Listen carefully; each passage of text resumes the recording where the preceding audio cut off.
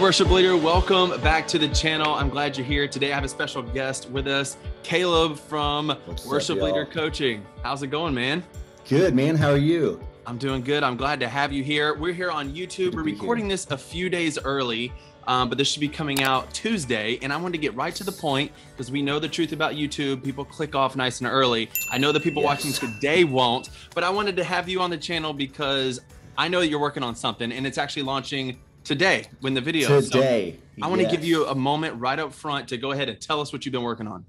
Yes, so I'm launching a brand new book. I have it right here called House Music, Prompts for the Worship Songwriter. If you are a worship leader who writes songs for your church or wants to write songs for your church, or you think someone on your team might have a gift for songwriting, you want to call that out in them, this book is for you. Like, I basically tried to create a co-writer for people who don't have a co-writer. That's basically what I tried to do. So like flipping through these pages, you've got a prompt on every page and then some scripture to dive into, some questions that are asked, kind of, I mean, like I said, co-writer, if you don't have one, I love hearing songs written from the local church, and I think it's an important thing, and so I want to encourage people to do that. So yeah, House Music, Prompts to the Worship Songwriter, over 100 prompts. You spend the next 2 years writing a song a week out of this book,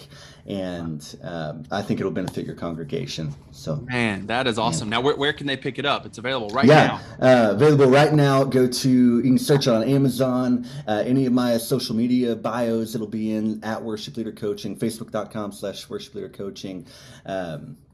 And yeah, available on Amazon or worshipleader.me. You can find it that way as well. The website. Yeah, that's right. And they can follow you on Instagram. Did you just say that? Yeah, follow on Instagram at Worship Leader Coaching. Yeah. Very cool. He's also the author of another book called Becoming a Worship Pastor. Yes. I got this one. I love this book. So if you don't have this, definitely check it out. It's not too long, very helpful. So thanks, yeah, man. Awesome. I remember this was a real conversation. We were on Instagram a few weeks ago and I was just checking in. I was like, hey, I want to have you on the channel. What should we talk about? And I mentioned, I was like, I'd seen you doing a lot of songwriting prompts on Instagram. And I was like, man, this is super helpful.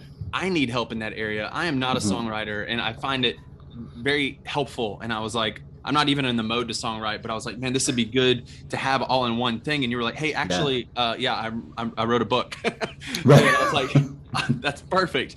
That's awesome. And I know that would be helpful for people more and more. I feel like the need for writing, this is something I've been trying to think about. Like, I'm not, like I just mentioned, I'm not a songwriter, but a few times, even on this channel, I shared some videos where we try to get our team together, a few of us, and just go get away and at least practice the discipline of trying to songwrite. And there was a little bit of fruit from that. And it's something that then the pandemic hit. And so we haven't been able to pick up on that anymore. And I want to. And I feel like as soon as I get this book, it gives me somewhere to start. Because for me, it's just like, the Bible's huge. There's, you can start with the characteristics of God or whatever. And I just know something like this would be very beneficial for me and the viewers here at Hey Worship Leader. So, man. Well, and that's absolutely one of the aims too, is to help you, like, not only just to use my prompts, like, but to help you kind of see where to look for things too, so you can get started. There's just about everything is from Scripture. There's a few things they're like, hey, look here to find songs, and because songs are everywhere. If you learn how to look for them, eventually you'll just start going, oh, that could be something, that could be something, that could be something. You just have to find it. Man, that's awesome. It gets me pumped. So Caleb, you do worship leader coaching. That's what it's called. So coach me a little bit.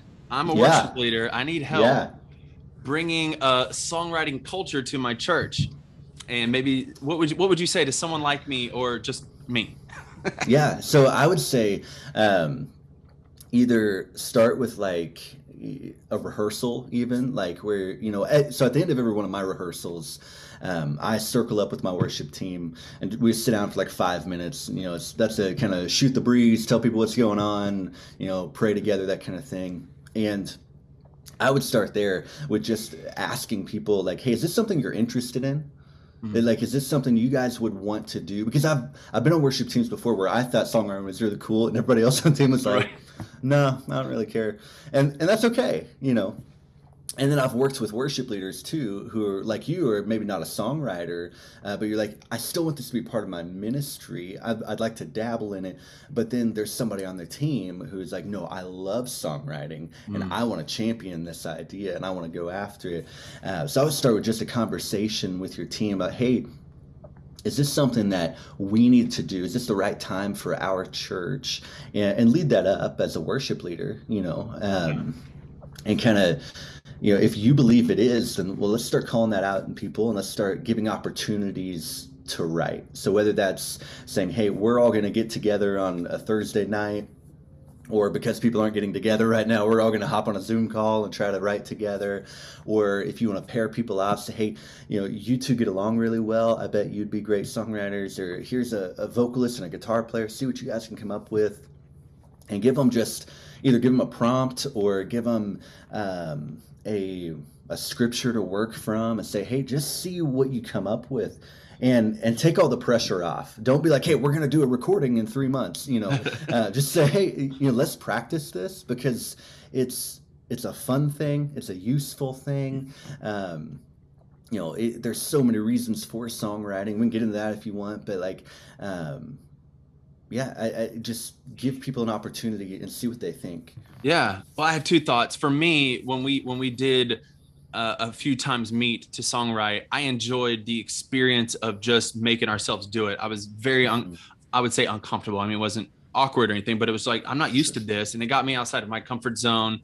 Something, if people may resonate, if they're wired like me, is that I don't like being too controlling, but at the same time, when you talk about writing music, especially if someone else is writing it, they're like, hey, I got something. And then dealing with the awkwardness of, I don't like that at all. Or you come with something as a leader and everybody else doesn't like it. You gotta build some sort of a culture first of acceptance and creativity. And hey, it's like you said, take the pressure off. This is probably going to suck for the first 100 goes or something, but we're just going to discipline ourselves to do it. Do you have any more advice on that? Yeah, I think, anything like that, say it from the beginning that as far as we might not use this on Sunday morning. Have everyone know that from the beginning. If I say no, it's not because you suck as a person. It's because the song's just not where it needs to be at, and that's okay because we all need to grow and we're going to grow together. I think starting with that expectation of not that your song will never be used, but that hey, everything's not going to be used, and I do that just to kind of give you a reference point with when I'm auditioning people from the worship team, even, right? I mean, somebody comes in playing guitar, and I tell them from the very beginning, like, hey, this is what our audition process looks like, and just so you know, not everybody makes it, but there's always an opportunity to try again. And so if we're not there yet, that's okay. I think stay as encouraging as possible, especially with anything creative,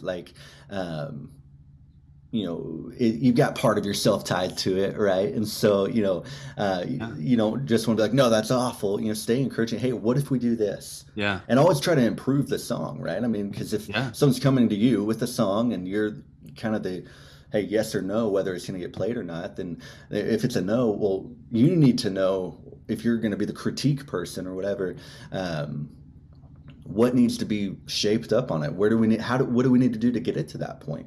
Right. So there's that side of things. And then I think of the other side, and I think of YouTube or any kind of putting art or something creative out in the world or at your church for songwriting. There's got to be some sort of layer where you're always improving it, but at some point it's like you just got to put it out there. I wonder, since I'm not experienced in songwriting, I feel like I would always struggle. Like, it's on one hand, I'd be like, man, we just need to sit on a little more. And then the other hand, I would probably just be like, it's never going to get any better. Let's just sing it. Right. So yeah, I don't know when a song is ready or. Well, with worship songs, I mean, you can kind of try them out a little bit, right? I mean, you could, if you have a chorus that you think this could be something, but it's not yet, tag it out at the end of a song in your service and see if people grab onto it. Now, that's a scary thing to do. Like, because you're kind of putting yourself out there. But I mean, uh, if you're tagging any other song, you're not going to be like, "Hey, this is Phil Wickham." Right. You're not going to tell anybody. So Yeah. pretend it's somebody else's song. It doesn't matter. It's I a was gonna, worshipful moment. So try it. yeah, I was gonna say that actually does relieve a lot of pressure because you're not like, this is a complete song. Hope you like it. It's like we're trying it out. Man, yeah, Right. that's great advice, man. That's Yeah. awesome. Very cool. So you mentioned a few minutes ago, maybe we could get into it. And I think it would be very helpful of giving us a few top three, top five. I don't know how Yeah. many reasons why churches should consider songwriting if they haven't before. Like, what are some Yeah. reasons for it? So there's three that I've kind of have been talking to people a lot recently. The first one is your church. Every church that I've been a part of anyway, and even churches that I've like guest led worship at or just, gone to hang out at, has kind of a unique voice, right? So there are things that your pastor says all the time, keeps repeating. There are scriptures that your church keeps going back to. So I was at a church in Nashville for 3 years, and the John 10:10 came up almost every Sunday. It came up in some way or another, life and life abundantly. Here at the church I'm at now, part of our mission is forging a reliance on God, and so that word "forge" comes up a lot. So there's these unique. This unique language that comes up in churches, and I think it's just really neat for one when you can kind of capture that. Hmm. As people catch on to that, people realize, oh, wait, this is the language that we use all the time. And so you're speaking in your church's voice.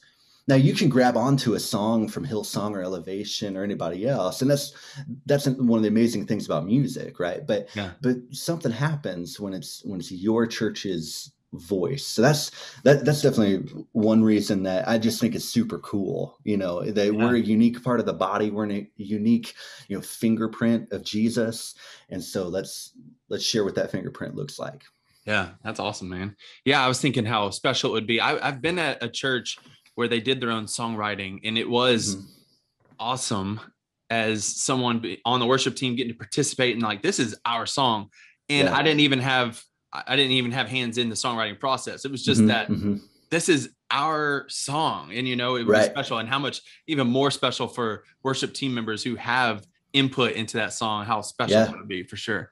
Absolutely. And okay, so let's go beyond that though. Let's go even to the church. And this is like the second thing that I really love about songwriting is it's an incredible way to pastor your church. Mm. Where like because you with songwriting you can speak into people's lives. So just like if you're maybe choosing songs for one week and you might hear something going on in people's lives. Okay, well maybe I need to lead in that direction, right? I need to sing songs about reconciliation because I know that there's a marriage in trouble and there's somebody that's their kids doing something crazy or whatever, and so you're singing songs about it. Well, you can write songs about that, and then people can see themselves in the songs that you're singing on Sunday morning. Now I don't suggest you air everybody's dirty laundry or anything, but you can speak to situations that are going on in your church. And so then Mm. it's not just the worship leader, it's not even just the band, but people are going, oh, that's me in that song. And Yeah. so when you're praying for something, you're praising God for something, that becomes really real for that person because it's their actual life. And Right. you can really pastor your church that way. Wow. Yeah, that's awesome. And hey, worship leader folks, I mean, that's one of the things we talk about all the time is how can we not just sing songs? How can we pastor our people? That's Right. awesome, man. Yeah, that's great. Yeah. And the other kind of big piece that I really encourage with songwriting and or reasons for songwriting is it's a really fun way to study the Bible. Is what I've found. Like if I'm writing a song, for me personally, I do the same things writing a song that I do writing a sermon. So I'm looking at different versions of the Bible. I'm reading commentaries I'm pulling out different notes, different kind of nuggets of, oh man, that's really cool. And it makes it a long songwriting process, but Right. it forces me like to step into the shoes of King David and the disciples and Jesus, and really consider, okay, what was going on around them? What were they thinking and feeling, and try to capture that in song. So it's a really cool way to do that. Yeah, man, that's awesome. Everyone who's watching, go get the book. I think it'll be very helpful. I'm definitely going to Thanks, get man. mine. Yeah. So Thanks, man. I wanted to ask you a couple just quick rapid fire this or Yeah. that questions just to get to Yeah. know Caleb. If they're Yeah. watching my channel and they've never met you, they have no idea who you are. Yeah. Now's a chance to get to know you. Yes. And then we'll get into a little more stuff because I want to ask you a little bit more. But this is the fun little rapid round. So, dog or cat? Dog. Dog, for sure. Yes. Yeah. Every Netflix, time. Netflix or YouTube? Netflix. Netflix. See, I used to be like that. I said this on the other video. I would always go to Netflix or Hulu, and I still watch stuff from there. Mm-hmm. But more and more, I'm subscribed to YouTube channels, and I just like Mm-hmm. I go to those channels because it's like I Oh, almost yeah. treat it like TV now. And I'm not talking about YouTube TV. I'm just talking about channels I'm subscribed. If I want to learn something, or if I want something on in the background, I'll do YouTube. Yeah. I'll listen to a lot of interviews like while I'm working or sending Mhm. emails or something. I'm listening to somebody talk about whatever. I do that a lot. But yeah, for entertainment, Netflix. Yeah. Phone call or text? Probably text. Yeah. I said, Well, I prefer phone calls, probably, like, to get actual business done or whatever. right. But I like that I can ignore a text for a little while. That's true.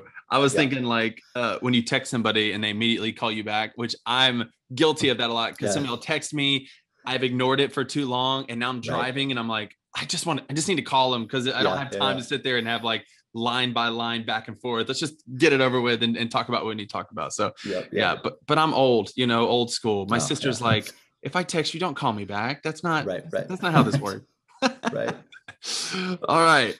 Facebook, Twitter, or Instagram? Where you spend your free time? Instagram. Okay. Instagram. I know. I'm the same way. Yep. Okay. Apple or Android? Apple. Apple. Yep. Okay. Cake or pie? Ooh, that's a tough one. Right. That's a tough one. I'm probably gonna go cake though. Cake. Yeah, that sounds good. I'm getting hungry. Hey. All right. I like this question. It's two questions. So, and I know I'm asking you right now. I didn't give them these questions ahead of time, but either or if you have an answer for both, but your biggest aha moment in worship ministry where like something clicked that might be a piece of wisdom, or your biggest never do that again in worship ministry moment. I'll use my probably the biggest like piece of I don't know when I really figured this out, but that my job is that worship leading is a pastoral role. Like that was my biggest aha moment when I realized that that I get to help people understand how to worship Jesus, which is something that we'll be doing for eternity, right? Yeah. So that's probably my biggest aha moment. Like I need to pastor people. I need to step up a little bit because I wasn't. Like I was just I'm singing songs, Yeah, that's probably my biggest aha moment. That I need to really learn how to be a pastor and how to really guide people, shepherd people in this area rather than just singing songs on Sunday morning. I know that's something you guys talk about a lot. So yeah, and it's such a good thing to remember because I think a lot of people forget, even people like me, who it's something I'm very passionate about, dealing with different tech issues and volunteer struggles and all that stuff. It can be like the first thing to go out the window because you're just panicking about all this other stuff. But it has really calmed me down to realize that there's something bigger going on than if someone plays the right chord or if someone's late, and all that stuff can be frustrating, and you can work on all that stuff with team development and good leadership skills, and God grows us through that as well. But at the end of the day, we're supposed to pastor our people, and it's something much larger than just playing a good set. And I think, that's awesome. Yeah. Something I have to remind myself all the time, like a bad note has never stopped God from moving. Like it's never, it's made me mad before, but it's never stopped God from doing something. Yeah. And I think I have to remind myself that often, you know, it's not all of the tools that we use, right? Lights are a tool, and the sound system's a tool, and the guitar's a tool, but that's not really what ministry is. Those things just help, you know? Yeah. Cool. Biggest never do that again moment. Never do that again. I'm trying to think of something. I know I've had them. I just, you know, I know I'm putting you on the spot. I'm trying to think if you just asked me that question, I don't know what I would say. I'm the one who wrote the question. I mean, there's definitely times where like I could have been nicer to somebody, you know, on my worship team, or I told somebody to shut up one time in the middle of a rehearsal. I don't want to do that again. Like, and it was in kind of a funny way, but I was a little serious too. Yeah. So yeah, that was a little on edge, going like, yeah, right, shut up, and like, oh, I shouldn't have done that. I had to apologize afterwards, and admit my sins there. But yeah. Well, that's good. That's great, man. I did want to just close out our time here, just asking you a little bit more about worship leader coaching in general. Anything else you want to say? Maybe give us, why did you start it? Where are you at now? Is there anything new you're working on other than the book? Yeah, so obviously the book, but what I've been doing a lot, I've had this as like a coaching option for a long time, and I've been doing a lot more of them lately, is our worship service evaluation, which is really where like you just send me a video of you leading worship, which I guess because of the pandemic, people leading online, more people have been like, no, I need some feedback. But that's something that I'm doing a lot of right now, where checking out your service, I'm going, okay, this is where you can really lead better. And it's not so much the music side of things. Like if I see something musically, I'm like, dude, you need to fix that. We'll talk about it. But most of it's like your teaching moments, or your calls to worship, or how's your band leading people? Do they look like they're happy to be there? Do they look like they're upset on stage? Like things like that. And then kind of talking about how to improve those. It's not just me going, all right, you suck at this and that. It's really us having a conversation about, okay, what can we do to move our team forward? And so that's a big thing I've been doing a lot of. It's a lot of fun. So yeah, worshipleader.me if you're interested in that. Yeah, I mean, other than that, the book's been a big emphasis right now, and the podcast, chatting with people, different worship leaders all the time from all over the country on the podcast about all sorts of different subjects. I really try to get local church leaders who are, in a similar place as maybe you or me, kind of get their input on different topics. So yeah. Awesome, man. Well, thank you for coming on the channel. I appreciate you being here. Thanks for having me. Yeah, we'll do it again. I want to do a follow-up. That'd be awesome. Maybe after I've read your book and we've had a songwriting retreat again or something. Yeah, man. We'll come back around. But awesome, man. Yeah. Well, hey, worship leader, thank you for watching. If you like the video, please like it, subscribe, ding the bell, all the YouTube stuff, and I will see you in the next video. Bye.